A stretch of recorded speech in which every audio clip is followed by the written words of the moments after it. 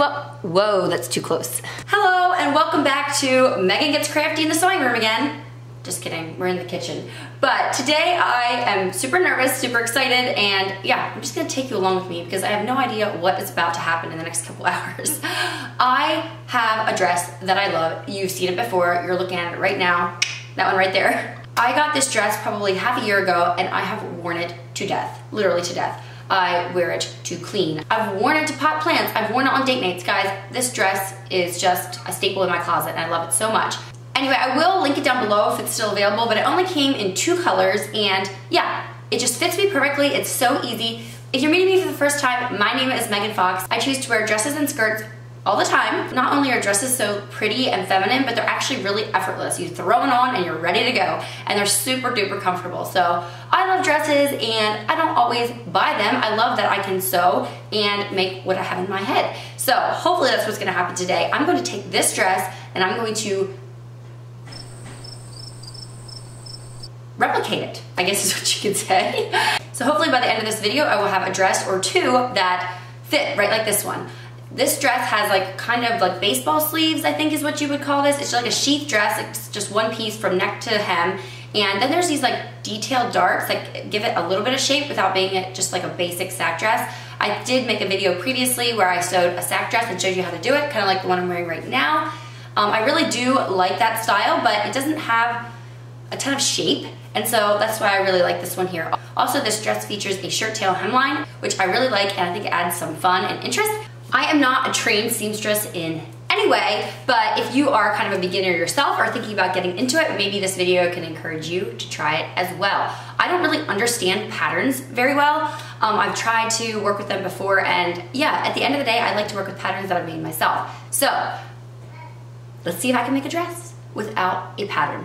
So this little cutie just joined me and I'm here to tell you that this video is sponsored by Skillshare. And I love Skillshare. You guys have heard me talk about them so many times before, but I have an awesome offer for you and I think you might want to take advantage of it. Skillshare is an online learning community, yeah it is, where you can learn all kinds of things. And as a stay-at-home mom, I really love Skillshare because it just gives me like an education while I'm still at home. It's a super great value for what it actually costs. So whether you're just looking to hone in on a new skill or maybe you're actually thinking about starting a little side hustle and you want to learn the skills to do that, Skillshare is probably for you. I've recently been taking in a class about color schemes and like what looks good on your skin, things like that. And I was watching that while I decluttered my closet. If you guys missed that video, go ahead and click on that one next. Super motivating. And so I think you guys would really enjoy that class. If you would like to check out Skillshare for yourself, now is the time to do it. They have given me a link to share with you guys. It's down below in the description box.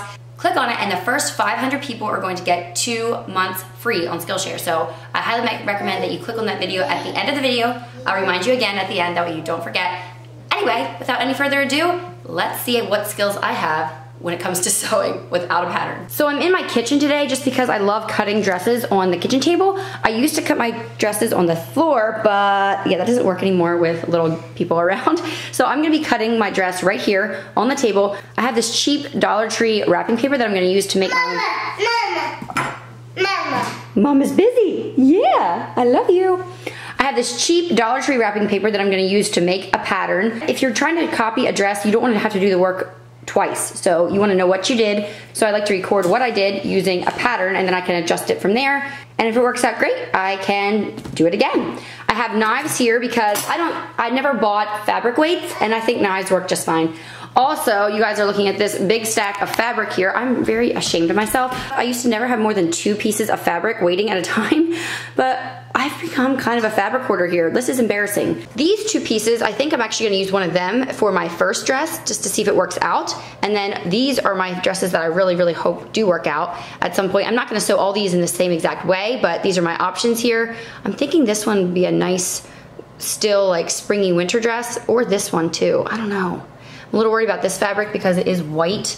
I'm afraid you're gonna be able to see through it too much, so we'll see. But yeah, this is like a double knit from the 1970s. I can't believe that I found this at a garage sale for like $1.99 for each piece, and it's like 4 yards a piece, I think.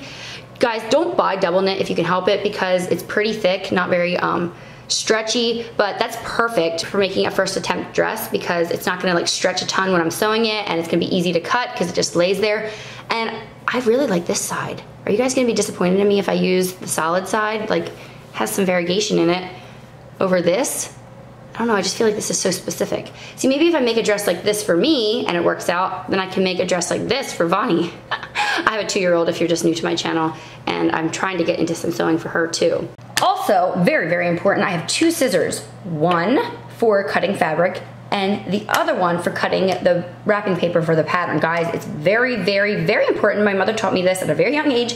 You don't cut paper with your sewing scissors. This scissors is awesome. It's super sharp, and I will link it down below. You will love it if you don't already have an amazing fabric scissors.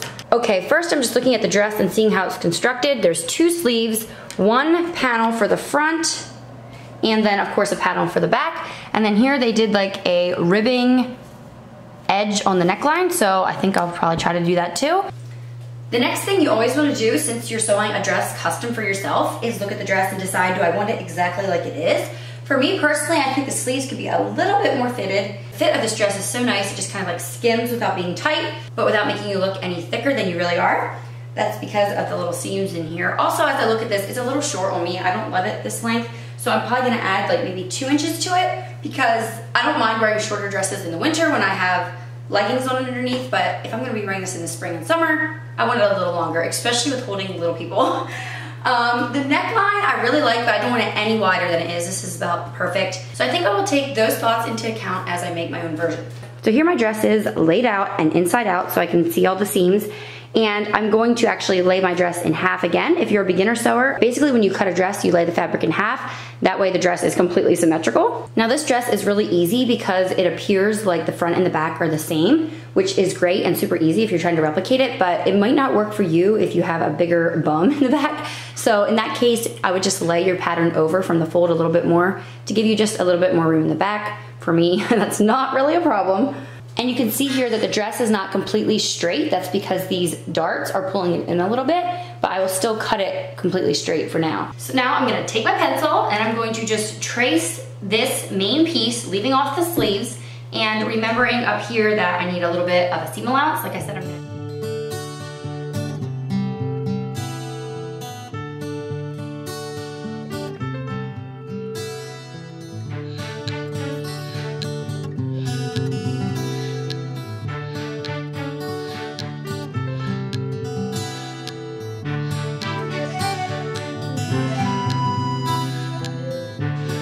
And I'm also gonna just measure the seam to make sure it is about the right length. This is 8.5. This is about 9.25, which is perfect because of our seam allowance when we go to sew. Okay, we will do the back first. So I'm just gonna trace the back neckline because that's always higher. You always would rather cut bigger than smaller because if the neck is like kind of choking or anything, you just cut a little bit more off. And then also do that with your pattern as well, so you know for next time.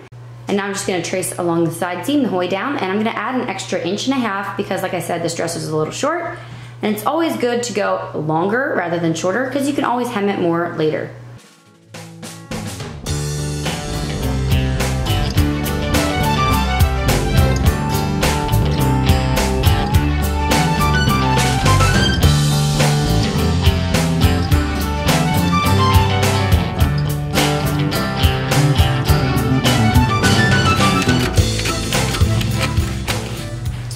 So here is my back pattern. I love how confident I'm acting here.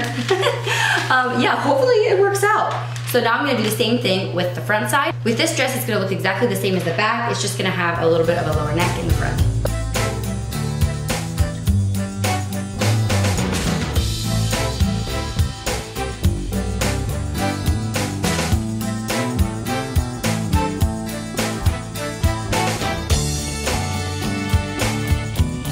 Okay, here's the back pattern and here's the front pattern. I'm now going to mark where the little darts were in the front and the back of the dress. I could have done that earlier, but I kind of forgot. It's fine. And I'm also gonna mark these as front and back, so I don't, yeah, it just makes it easier later. If you're learning anything at all from this video, please hit that like button. It's just nice to know which ones you like.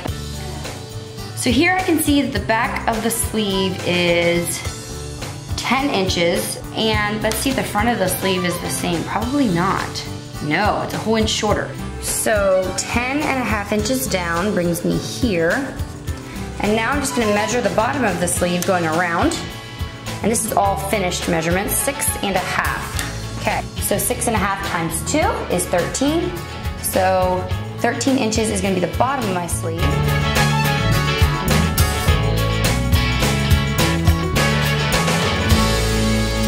Okay, here's how my pattern's looking so far. I'm just measuring and drawing, measuring and drawing.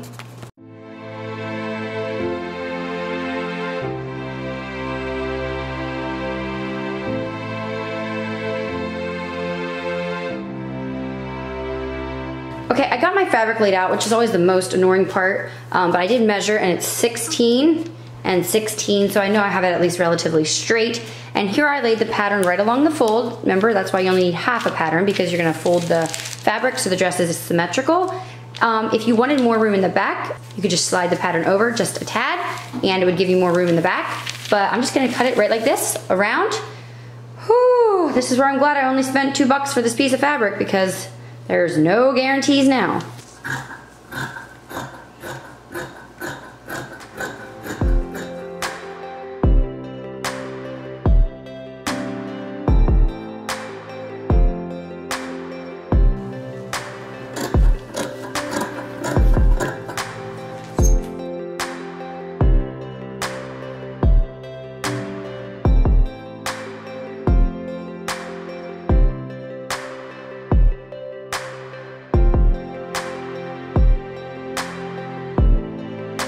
Okay, here is my sewing space. It's super primitive, but this is just one of those cubicles you sit on the floor. I laid it sideways on top of a table that I picked up at the auction, and then I just have craft supplies and sewing supplies in there. But I do like my Bernina. It is the Activa 220, and it's like, it can do a few like fancy things like buttonholes and stuff like that, but it's pretty basic, not a ton to mess up. I know some people have sewing machines that are like a cross between a sewing machine and a computer. That's not this, but it does have a little screen here, and I really like it. But yeah, I will see if I can link it down below if you're looking for one. Maybe you could even find one used on Facebook Marketplace. Okay, there's no lighting in this room, hence I have this lamp here, but I'm not gonna go into a ton of detail with the sewing part. The hard part was the cutting of it, and only time will tell if I did it right. So let's get at this. Okay, first of all, I'm gonna use straight pins here and pin the darts so they don't slide around while I'm trying to sew. Yes, if I sound funny while I'm talking, I have pins in my mouth. Sounds dangerous, doesn't it?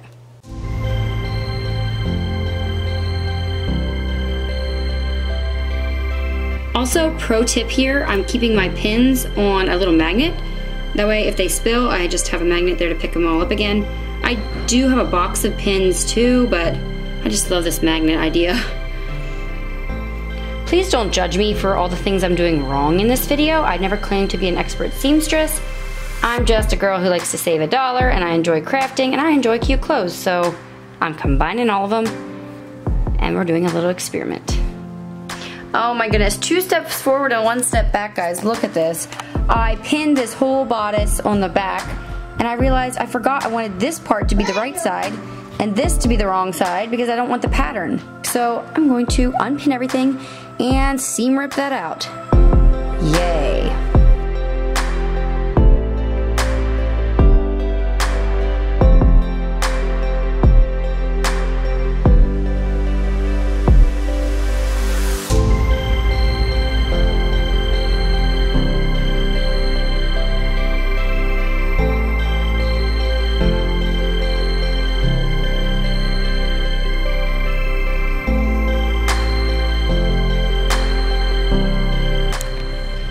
As you can see here, my sleeve here and the side of my dress bodice did not line up exactly.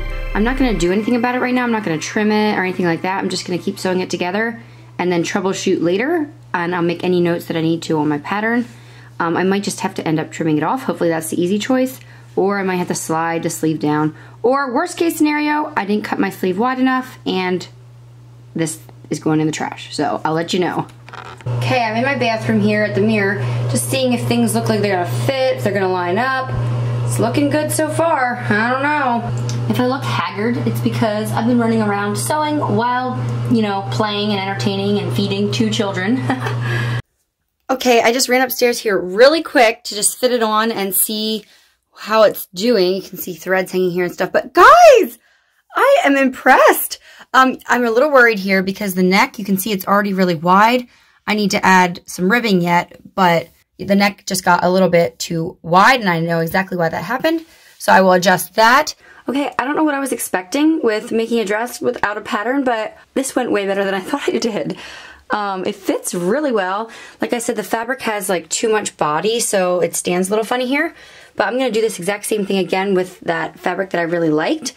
And I think it'll really hang nicely because it's more of a crepey fabric. And you can see the shirt tail hemline down there. Oh man, I just love it so much. The only thing is, you guys can see this neck got too wide. I tried to make it narrower with some pretty little girly lace. It's just too wide of a neckline, but I know what to do now. I am just really happy, guys. It could have went a lot worse for the first time. So it is 2 days later and I just wanted to pop this dress on and show it to you. This is the same exact pattern. I did it again. It fits perfectly. This fabric is so much better than the other stuff. It's a double brush poly, super comfy. This dress took me about 2 hours to make and that was with kids running around and getting them lunch and stuff like that. So it really didn't take long at all. The pattern went together really well this time now that I, had a practice try. Look at the hem, so fun. I did my own neckband here, right like the other dress, and if you're not sure how to do one of them, I'll link a video down below that shows you how. I always forget how to make them every time I do one, so I always have to re-YouTube it and figure it out, but yeah, it's not super hard. Thank you guys so much for watching. I hope this video was an inspiration to you. I know I probably didn't teach you anything, but maybe it inspired you to try making a pattern for yourself. I love picking up dresses and then trying to figure out how they were made so I can make it myself, and I don't know, it's like this weird little game I like to play. Anyway, thank you guys so much for watching. I really, really do appreciate when you guys click on a video and watch it. If you're not subscribed, I'd like to invite you to do that now. It's right down below, and make sure you hit that bell. That way it shows you when I put a new video out. I will link everything down below in the description box that I referred to or used, and yeah, make sure you check that out. It's always super helpful down there. Also, there is a link down below in the description box for Skillshare. The first 500 of you are gonna get it for 2 months free. For more modest outfit ideas, go ahead and click on this video right here, or also my most recent video is right here as well. So I'll see you over in one of them. Bye everyone.